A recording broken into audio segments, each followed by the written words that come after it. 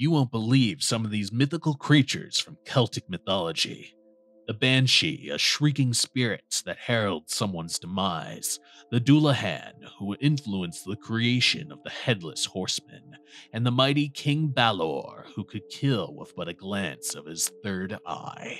Today we're going to explore and discover these amazing beings, so sit back and relax as we talk about the Celtic mythical creatures here on Wild Mythology. The Nuckelavee, a grotesque entity hailing from the Orkney Islands in northern Scotland, stands as the epitome of malevolence within the realm of Scottish folklore. Undoubtedly the most dangerous creature in Celtic mythology, this horrifying beast is shrouded in tales of its toxic breath, capable of unleashing plagues, inducing droughts, and annihilating crops in mere moments. According to legend, the Nuckelavee takes on a nightmarish form, resembling a skinless centaur with a scarred torso, elongated arms, and a monstrous head emerging from the back of a ghastly horse. Its bony arms are able to reach the ground, enabling the creature to effortlessly ensnare and tear its prey to pieces. The mere scent of burning seaweed or kelp triggers a berserk rampage, leaving destruction in its wake. The Nuckelavee is so powerful that only an ancient Orkney Island spirit named Seamither is able to semi-control it. She is able to lock the Nuckelavee away in the sea during the summer season, where the demonic beast stays until the beginning of fall. The only way to even come close to avoiding a Nuckelavee is by crossing a freshwater source. A Nuckelavee is unable to cross or be near fresh water, but that doesn't mean it won't figure out a way to get to you. After all, it is an extremely malicious creature. Selkie are interesting creatures from Celtic mythology that take the form of seals.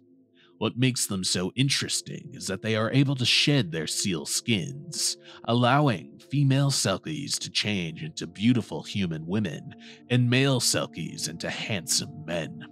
But in order to turn back into seals, the Selkie has to put back on their shedded skin. Male Selkies will usually find women who are dissatisfied and have children with them. But in most Celtic legends, though, a human man will find a Selkie's shedded seal skin and hide it. The man will then compel the Selkie to become his wife, and the Selkie will agree because it cannot return to the sea without its shedded skin. If the Selkie finds her hidden skin, she'll take it back and return to the sea, even if she has had children with her human husband. The children born to a human and a Selkie can usually be distinguished by the webbing in between their fingers and toes. The will-o'-the-wisp, also known by various names such as Ignis Fatuus, Jack-o'-lantern, or Fool's Fire, is a phenomenon deeply rooted in folklore and mythology around the world. While the specifics of the legend may vary across different cultures, the will-o'-wisp is typically described as a phosphorescent light, or a flickering flame that hovers over the ground, appearing in places with damp or marshy conditions, luring unsuspecting travelers off their path. In Celtic legends, the will-o'-wisp is believed to be a nature spirit that can be both benevolent and malevolent. While in most legends, the will-o'-wisp is described as leading people off the beaten path and to their doom, there have been stories where will-o'-wisps guide lost travelers to safety and children back to their parents. There are even legends of will-o'-wisps marking the location of buried treasure. Though in these cases, one would have to use a magical item that shows you hidden things, such as a hand of glory, in order to make sure that the will-o'-wisp isn't tricking you and leading you to danger. Banshees, ethereal beings from Irish folklore, are fey spirits renowned for heralding the impending demise of an individual through a chilling and ominous shriek. Typically depicted as either an elderly or youthful woman with cascading looks, they are often adorned in a gray hooded cloak. In the tapestry of legend, Banshees served as harbingers, notifying families of the passing of one of their own. They originally were only responsible for 4 main clans of families in Ireland, but as members married outside of the family, the legend of the Banshee became more widespread. They became known as omens of death, and it was said if you were ever unlucky to hear a banshee's wail, then someone close to you, or possibly yourself, would soon perish. In instances of the demise of someone of great significance or holiness, multiple banshees are said to converge, emitting a collective and mournful wail. The origin of the banshee is said to find its roots in an ancient Irish mourning practice, where a woman often referred to as a keening woman would vocalize grief-laden songs during funeral rites. Balor was the king of the Fomorians, a group of chaotic monstrous beings or giants that originally inhabited the seas around Ireland. The Fomorians were the enemies of the Tuatha De Danann, another supernatural race that settled in Ireland. Though the Fomorians and the Tuatha De Danann battled for years, it was when Balor became king that the Fomorians got the upper hand. He enslaved the Tuatha De Danann and imposed heavy restrictions and a great tribute upon them. This persisted until a pivotal moment when Balor's grandson, Lu, emerged as a rallying force for the Tuatha De Danann. The enslaved, united under the king of the Tuatha De Danann and Lu's leadership, confronted Balor and the Fomorians in a fierce and deadly war. But it was not an easy fight. You see, Balor had a third eye in the middle of his forehead, a third eye that had the ability to instantly kill any that looked upon its gaze. As the conflict neared its climax, Balor dealt a fatal blow by slaying the king of the Tuatha De Danann, leaving Lu as the sole remaining threat. Unfortunately for Balor, as he was about to open his third eye to kill his grandson, Lu quickly pulled out his slingshot and killed Balor with a perfect shot right through the middle of the giant's forehead, thus ending the tyranny of Balor and the Fomorians. In European mythology and folklore, there are many tales surrounding the fairy folk, stories filled with mischief, kindness, and malevolence. Among these beings, changelings embody a unique blend of all 3 traits, being the deformed and peculiar offspring of the Fae. When the fairy folk found themselves with deformed children, a curious practice emerged. They would exchange these changelings for the offspring of humans, often opting for the human children possessing the fairest and most beautiful features, a reflection of the characteristics coveted by the fairy folk. Following this exchange, the human child would either grow up as a servant to the fairies, or be embraced and cherished by the Fae family that adopted them. In contrast, legends surrounding changelings tell of their unconventional growth paths, manifesting as sickly or failing to reach the expected size. These peculiar beings exhibited abnormal levels of intelligence and remarkable talents in arts like dancing, singing, and playing instruments from an incredibly young age. Discovering the switch, families would subject the changeling to torment in the hopes of prompting the return of their real child. Alternatively, changelings faced abandonment in the wild, removing them as potential threats to the human family. The Dullahan, a significant inspiration for the Headless Horseman of Sleepy Hollow, is a headless figure from Irish folklore, often depicted as a man or woman riding a black horse and clutching their severed head.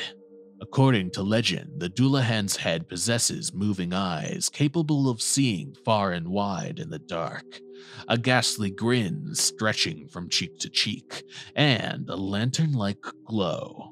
According to the chilling legend, Dullahans wield human spines as whips and use them to bind those who witness their presence. In legends where Dullahans have horses that pull carriages, they are said to be filled with funeral items and adorned with bones. In myth, a Dullahan would relentlessly ride until reaching a specific home. The ominous belief was that when a Dullahan ceased its ride, someone's demise was imminent. Upon stopping, the Dullahan would approach the home's door, and its decapitated head would shriek a name. The unfortunate person named would reportedly have their souls drained by the Dullahan, succumbing to immediate death on the spot. Legend holds that the only known defense against a Dullahan is the presence of gold. As the lore goes, the Dullahan's origins trace back to the deity Crom Dubh, a once revered fertility god who demanded decapitated sacrifices. Following the decline of his worship due to the rise of Christianity, the deity allegedly transformed into the first Dullahan, seeking revenge and a means to continue his thirst for blood and sacrifices. Kelpies are mischievous and dangerous creatures from Celtic mythology. They're said to be one of the most common mythical creatures in Celtic lore, since there seems to be a Kelpie legend associated with every sizable body of water in Scotland.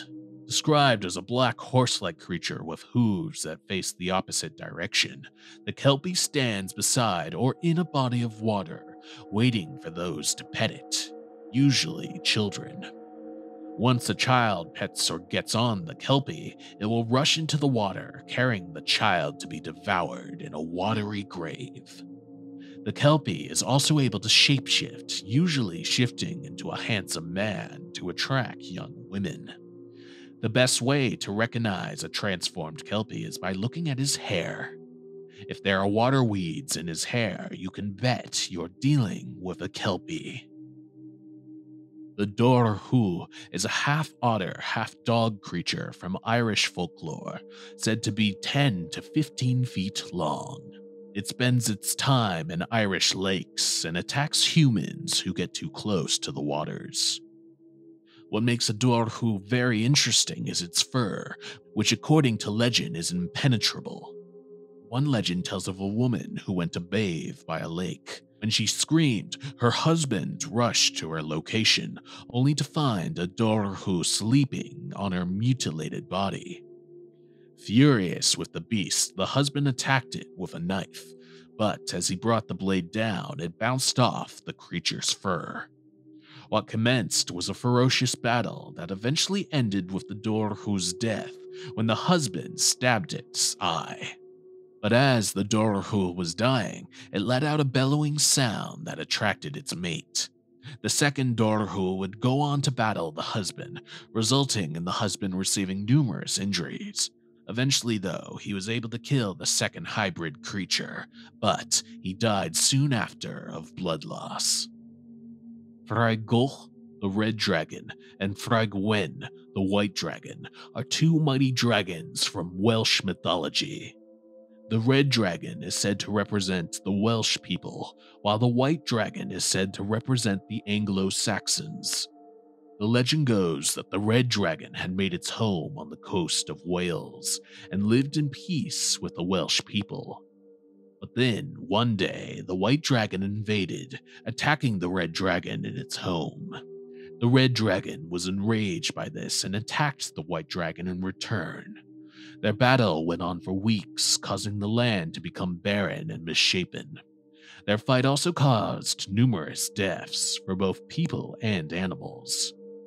Eventually, King Lud of Britain had enough, and so he had a pit dug up and filled with mead in Oxford. The king then called for the dragons, and the two took a break from their fight and drank the mead until they fell asleep. The king then wrapped the dragons in satin and buried them in the pit. Centuries later, another king was trying to have a castle built, but it kept getting destroyed by the Saxons. An advisor told the king that a boy with no natural father must be sacrificed in order to correct this, and eventually a boy was found, a boy named Merlin. Hearing what the king planned to do to him, Merlin told the king the legend of the two dragons, stating that if the red dragon was victorious, the Saxons would retreat. So the king dug up the dragons, who continued their fight after being freed. and eventually the red dragon triumphed over the white dragon, killing it in battle and causing the Saxons to retreat. In Cornish legends, the Ankou is a spectral being intricately tied to the realm of death, manifesting as a skeletal figure wielding a scythe. Adorned in a somber black robe and a sizable hat, this otherworldly entity is described as a guardian of the afterlife. Roaming the countryside on a spectral cart, the Ankou's dual purpose is to gather the departed souls and safeguard graveyards from potential grave robbers. According to the lore, a fresh Ankou emerges each new year. The first individual to pass away in the new year assumes the mantle of the Ankou, shouldering the responsibility of harvesting souls until their tenure concludes at the close of the year. Thus, a cycle unfolds with a new Ankou ushered in annually to collect the souls and protect the graveyards of the dead. The Fachan is a creature from Scottish folklore often described as having a misshapen and deformed body. The creature is typically depicted as having only one of each body part stacked on top of each other. Starting from the ground, a lone, robust leg supports a chest emerging above the thigh. Extending from the midsection is a slender arm, and perched atop the upper chest is a head bearing only a single eye. The Fachan is sometimes also said to be covered in hair and has either one or two ears growing out of the sides of its head. The Fachan is believed to be a solitary and reclusive creature, preferring to stay hidden in the desolate landscapes of the Highlands. Legends suggest that it is a creature of the night, and encounters with it are rare. Some tales describe it as a guardian of the wilderness, while others portray it as a more malevolent being, capable of causing harm to those who cross its path, usually with a weapon described as a club, enveloped in 20 chains adorned with venomous apples. Pixies are creatures that have roots in Celtic traditions and have been a part of the legends in Cornwall and Devon, regions in southwestern England. Pixies are often described as small, mischievous, supernatural beings. They are believed to be around the height of a small child with pointed ears and a humanoid appearance. While nowadays pixies are often depicted as wearing green outfits with pointed hats or ragged rags that they discard when gifted new clothes, the older stories and traditions tell of them wearing hooded cloaks that conceal a dagger. Despite their small size, they are considered powerful and capable of both benevolent and malevolent actions.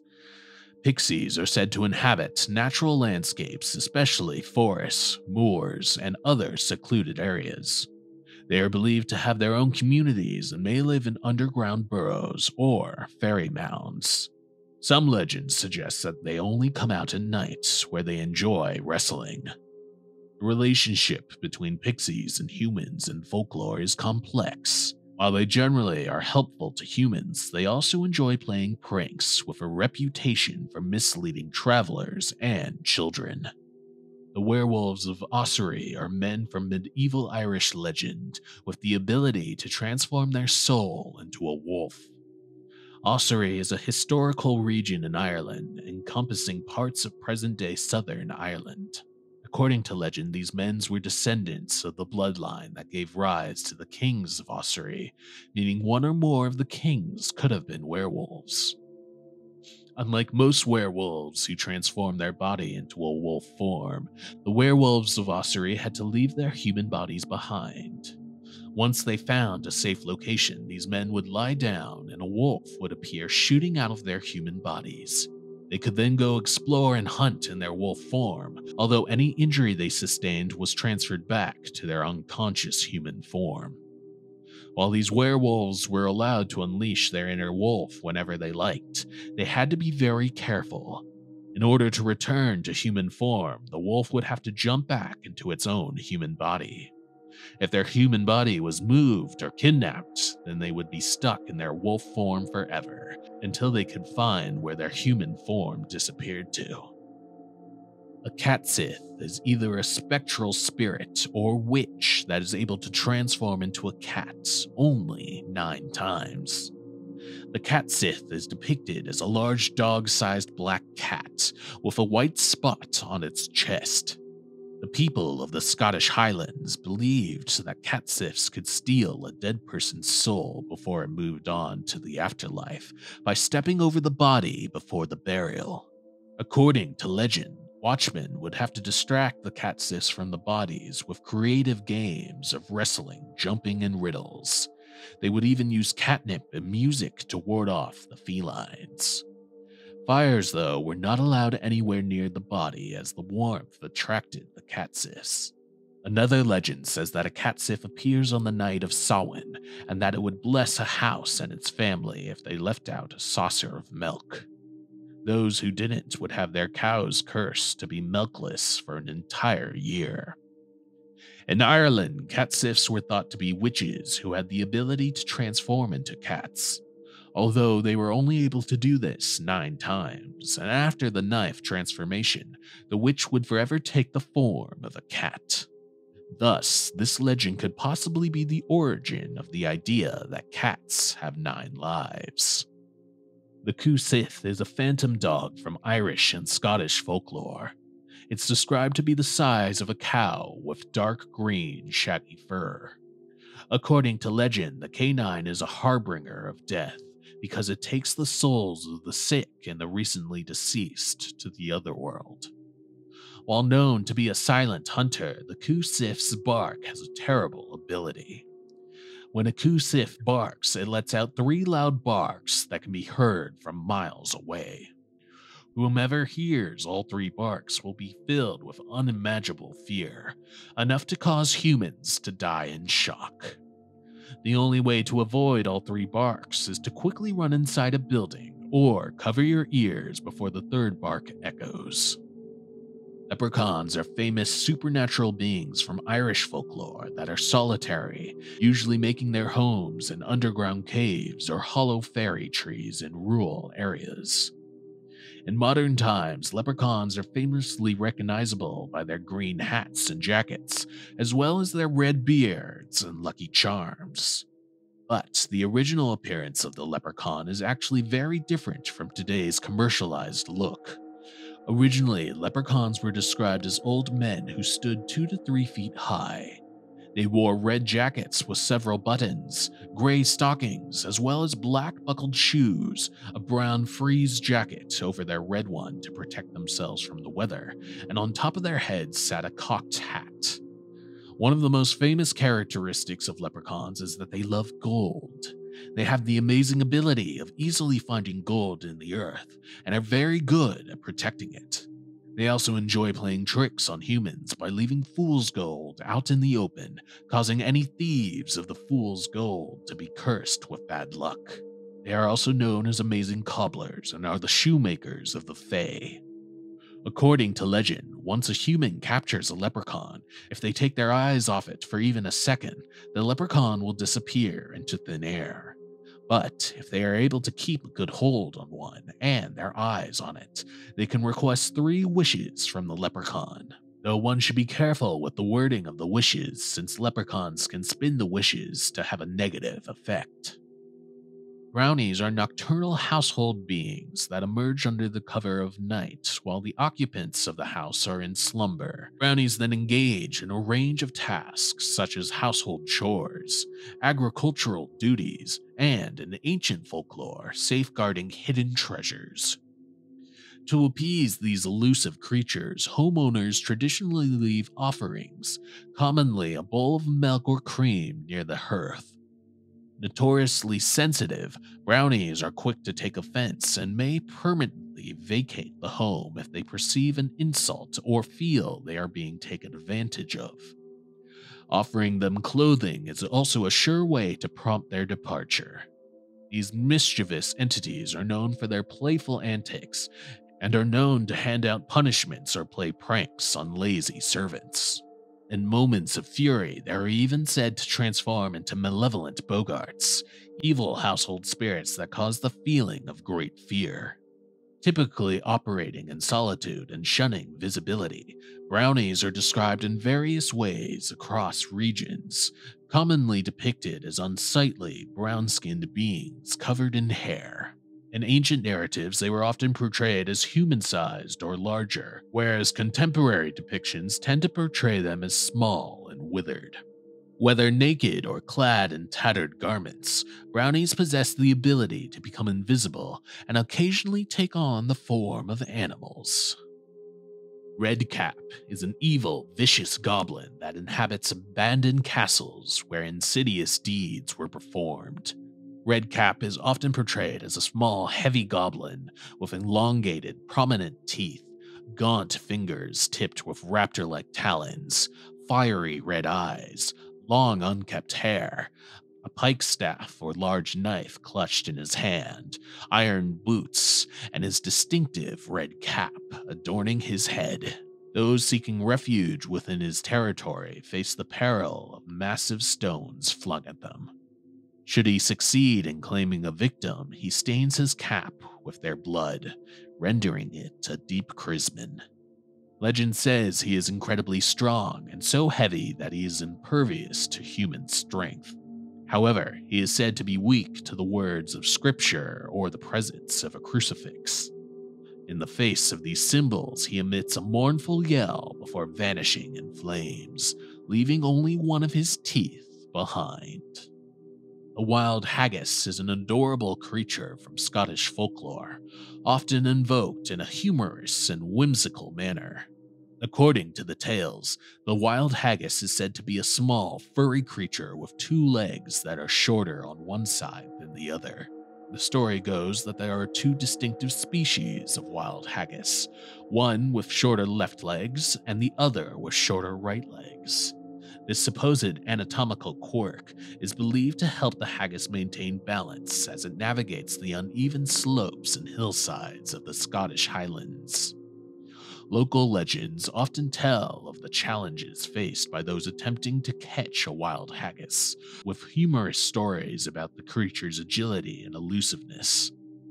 The haggis is also famously associated with Scottish cuisine, particularly as the true and real source of the traditional dish haggis. The Pooka are creatures from Celtic folklore known for their mischievous and unpredictable nature. Pookas are shapeshifters, often taking on the form of various animals such as cats, dogs, goats, and horses.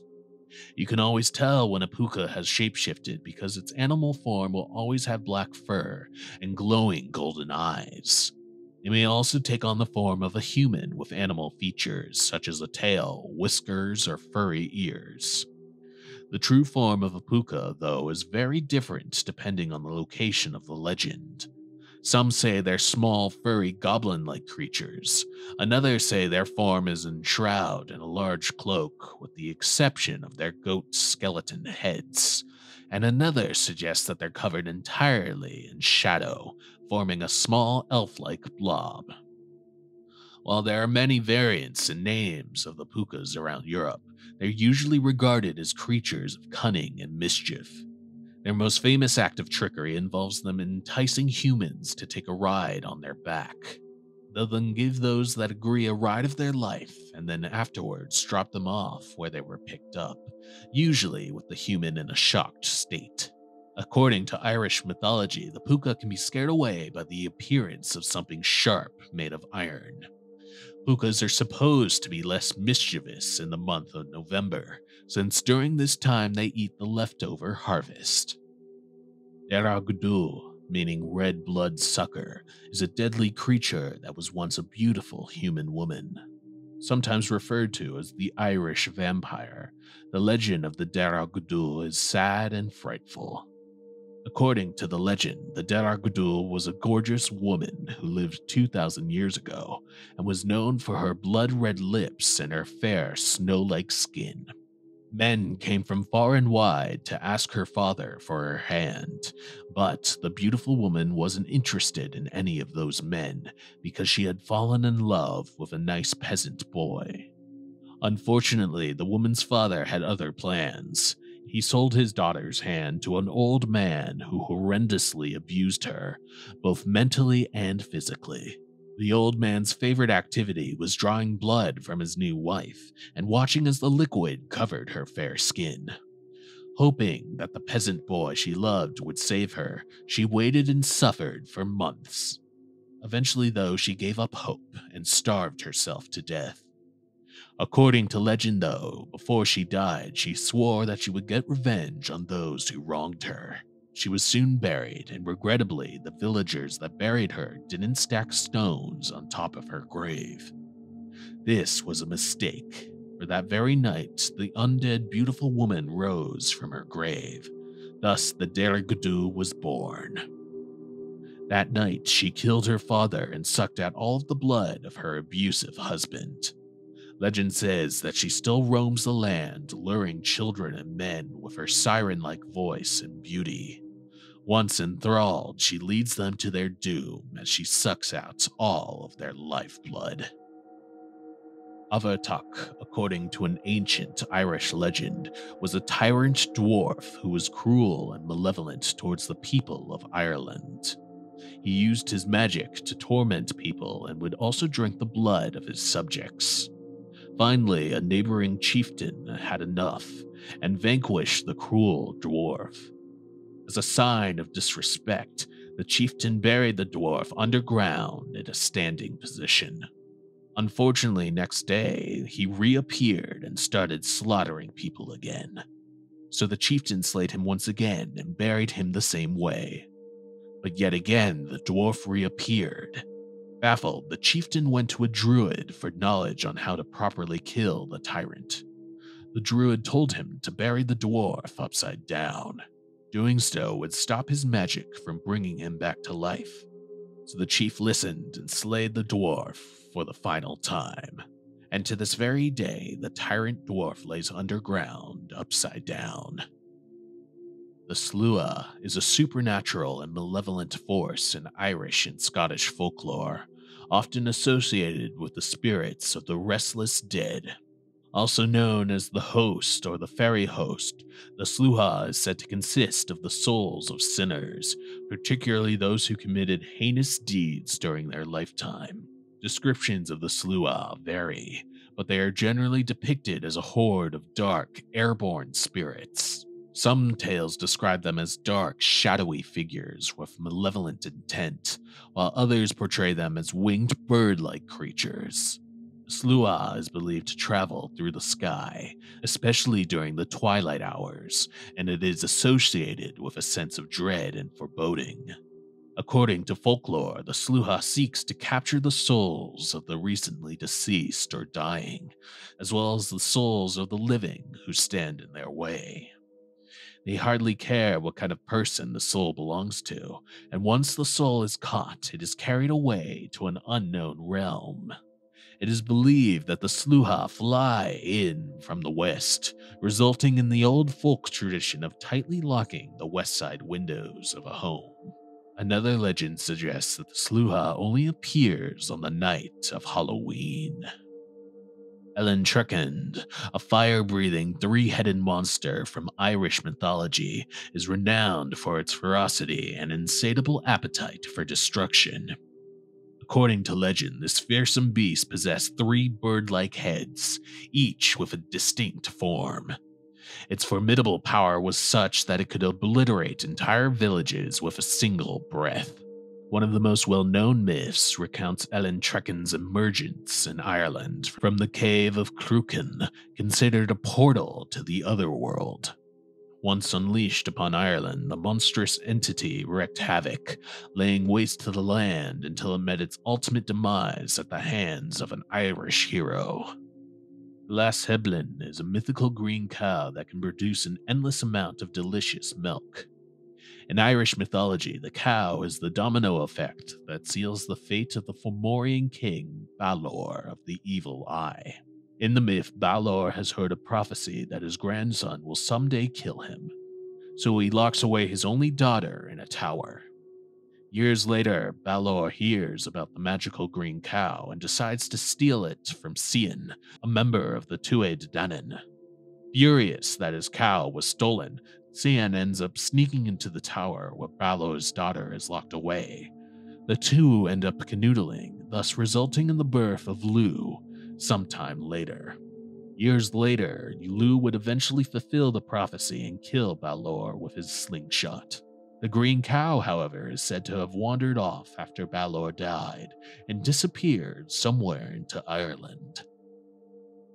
The Midnight Washerwomen are three women spirits that wash the bloody clothes of those that are about to die.